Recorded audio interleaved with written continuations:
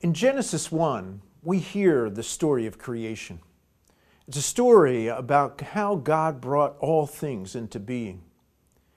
And in the midst of that story, God brings us into being, and God makes us unique. Today, I want to talk about how God wants us to continue to preserve our uniqueness and care for ourselves as God has created us. Recently, I heard Wayne Cadero, a pastor in Hawaii, talk about some ways that he provides self-care for himself. And I'd like to share a couple of those things with you today. First of all, he talks about identifying what fills you and what depletes you. It's one of the things that we all experience in life. There are things that fill us up, that just bring joy to our life, bring happiness, bring a sense of vigor and vitality.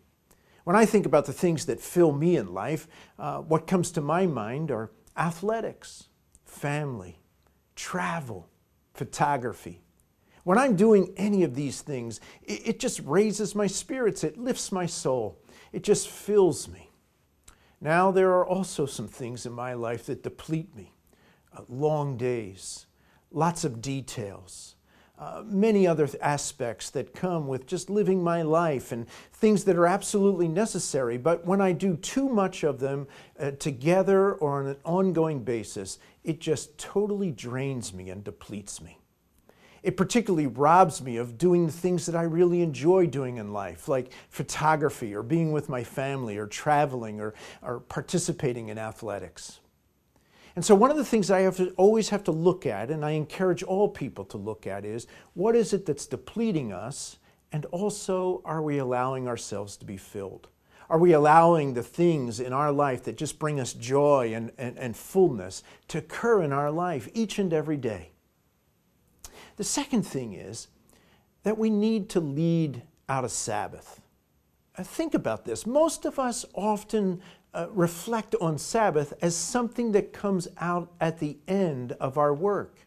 It comes at the end of the things we do. Well, I really would like to think about it in a new way. Jesus demonstrated this for us.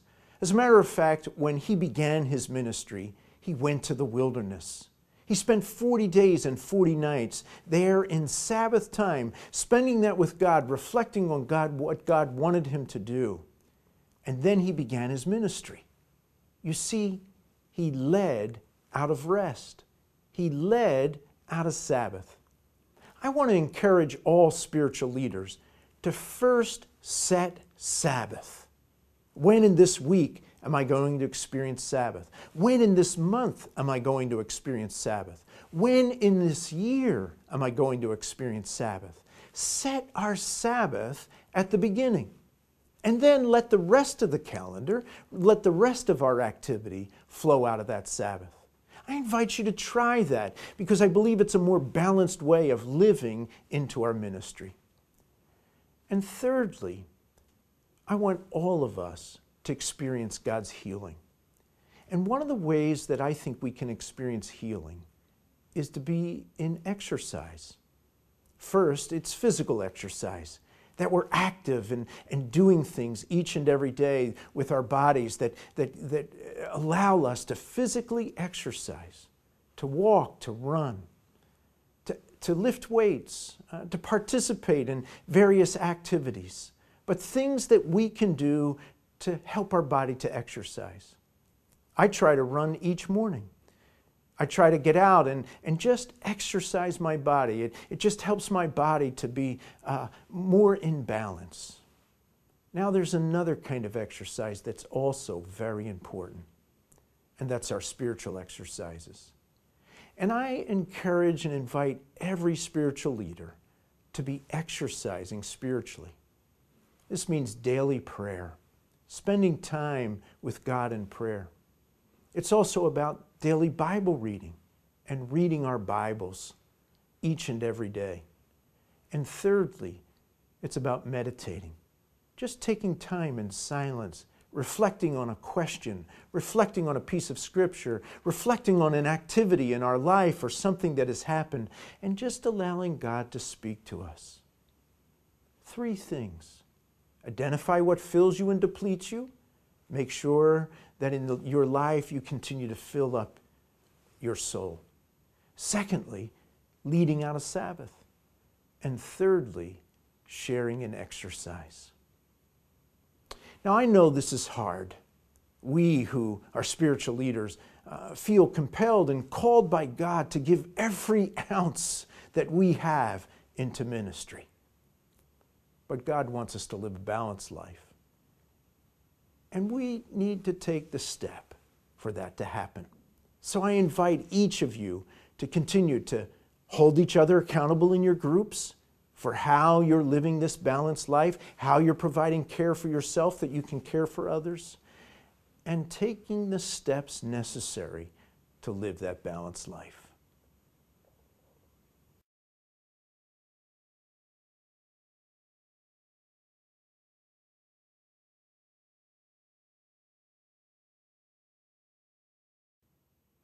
Once, there was a swiftly flowing river.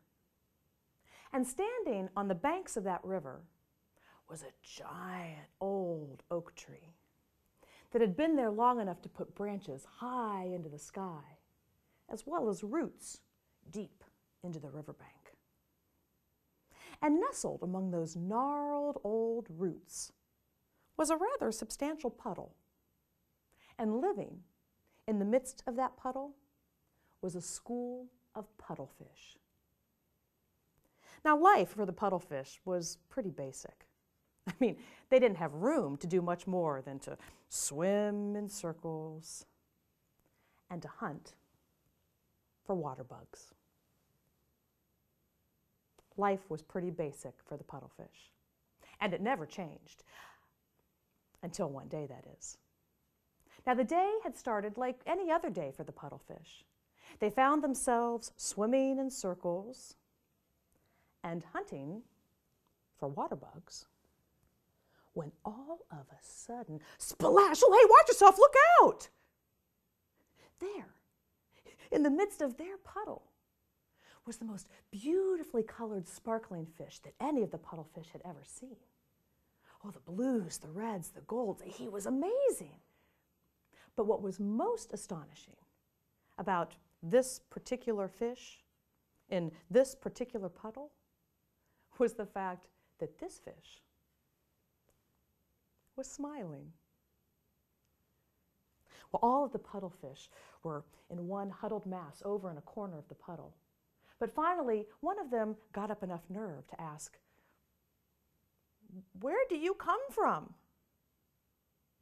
And the sparkling fish broke into an enormous grin as he replied, "Who, me? Well, I come from the sea." The sea? Did he say the sea? What's the sea? The sparkling fish couldn't believe his ears.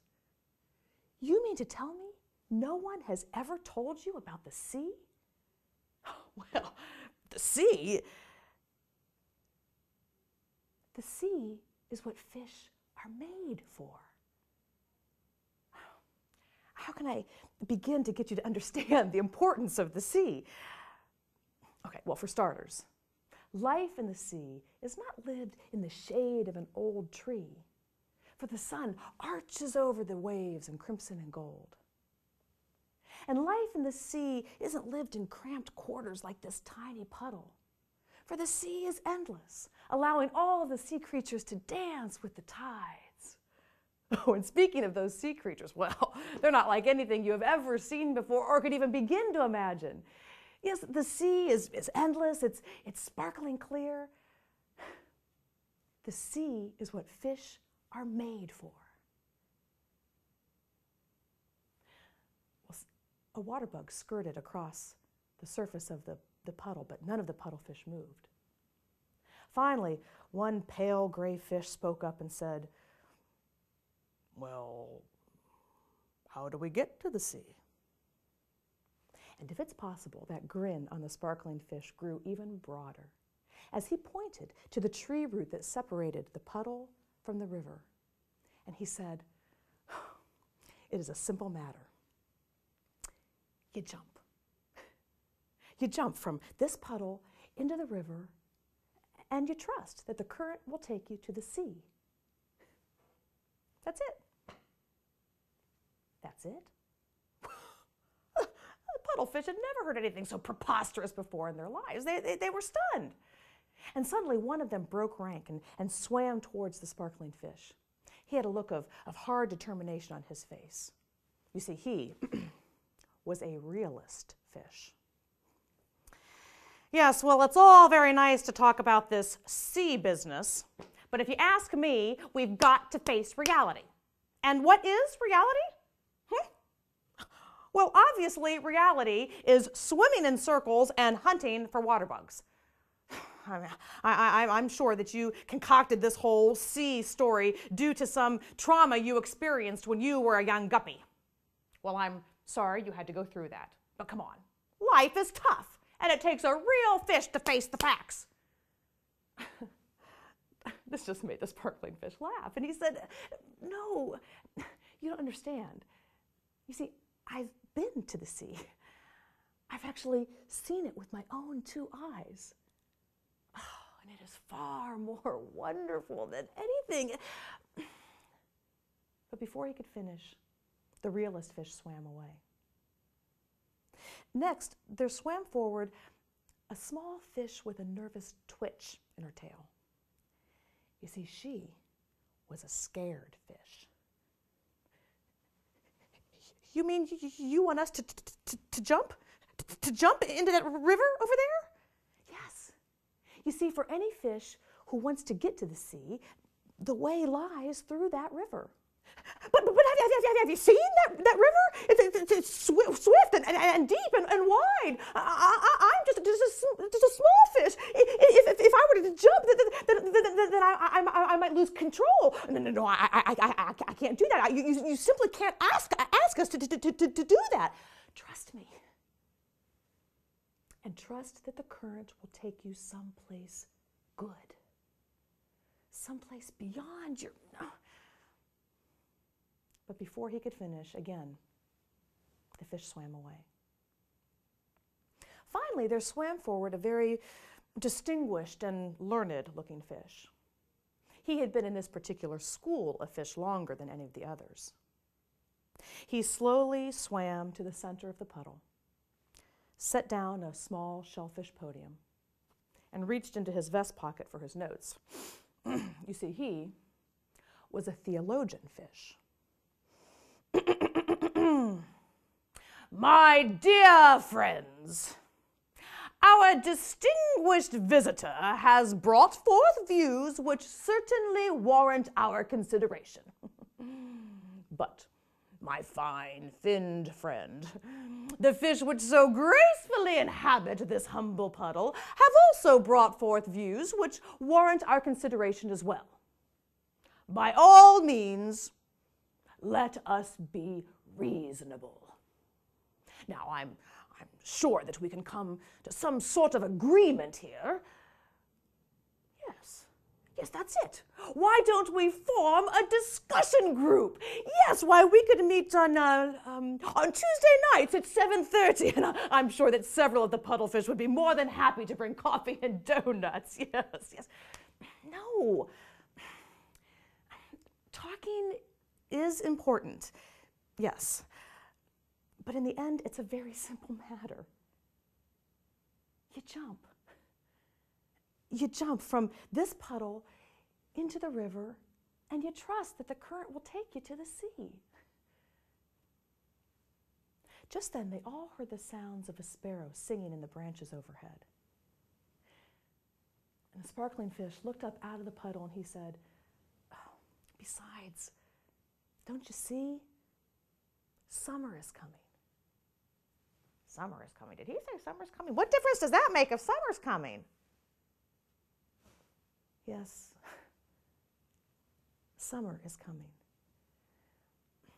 You see, the spring rains filled this puddle to overflowing, but soon the heat and the sun of summer, well, they're going to dry it up. I mean, no puddle lasts forever. Now at this, the puddlefish were stunned. They were speechless. They didn't know what to say to that. And suddenly, the realist fish, he swam forward again, and this time he had a look of contempt on his face as he spat out the words. Oh, great. Yeah.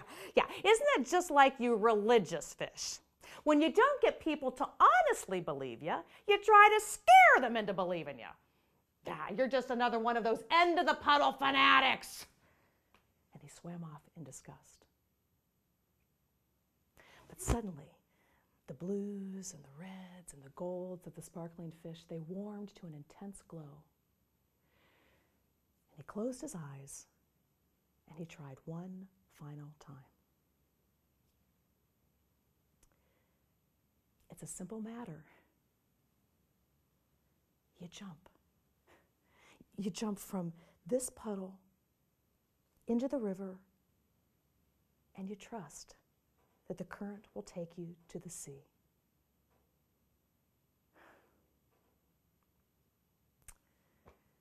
Now,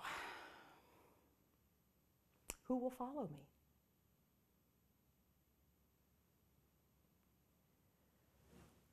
Well, for many long moments, none of the puddlefish moved. But then, a few of them did swim forward, and they joined the sparkling fish on either side. And then together, they jumped into the river and were swiftly carried away.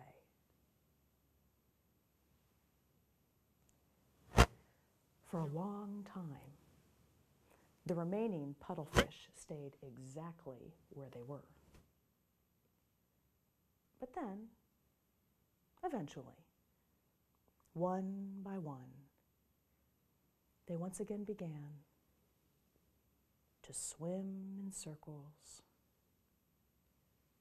and to hunt for water bugs.